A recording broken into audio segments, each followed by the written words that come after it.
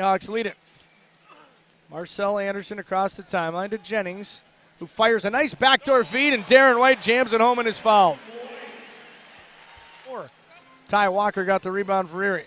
Here's Cleveland Melvin, right wing, down low to Jennings, strong move, and he puts it in with the left hand. So Jennings gets his up top to Anderson. Who goes to Jennings, top of the key, 19-footer, and he nails it. So Terrence points, 51-28 Erie with 9:30 to go in the first half. Here's Pittman working his way in the lane with a left-hand dribble, rejected by Jennings. Oh, he goes careening out of bounds on the baseline in the show. Gets a screen from Jennings, and then sends it up to Brownlee between the circles. Down low quickly to Jennings in the middle of the lane. Left-hand jump hook, he puts it in.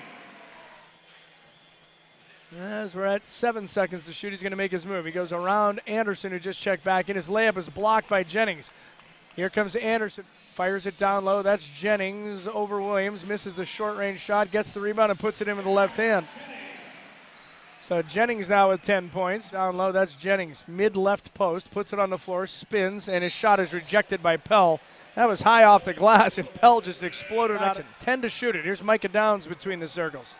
Shot clock down to 7. He fires it down low. Jennings draws the foul and jams it with two hands. Shot off by Gallen. Now he works his way in the lane, gets it to Downs. He misses reverse layup. Oh, Terrence Jennings with an animal-like follow as he grabbed it and spiked it home with two hands. As here's Cleveland Melvin just left to the top of the key. Up top now to Marcel Anderson. Backdoor feed. Jennings with a tomahawk jam.